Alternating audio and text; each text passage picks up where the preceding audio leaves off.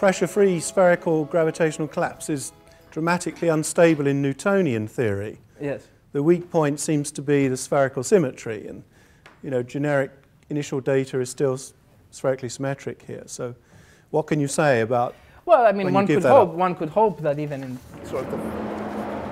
one could hope that in this dust model that yes, this type of I mean that the conjecture could still be true in the dust model, but you have to go beyond spherical symmetry. Certainly, one can hope that.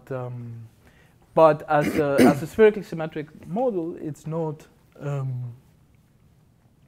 appropriate for the study of these problems, exactly because of the nature of these singularities.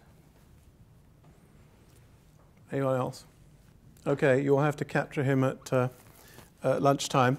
It just remains to me to thank Mihalis and all the other speakers for their carefully prepared presentations, and the audience for coming and asking questions and stimulating the discussion. My co-organizers, David and Jeremy, for doing everything that needed to be done, and most of all to Margaret Bull and Kirsten Enright, our two secretaries, who did all the real work in organizing things and travel arrangements for the speakers and accommodation and so forth. And thank Mihalis again for his talk. Thank you.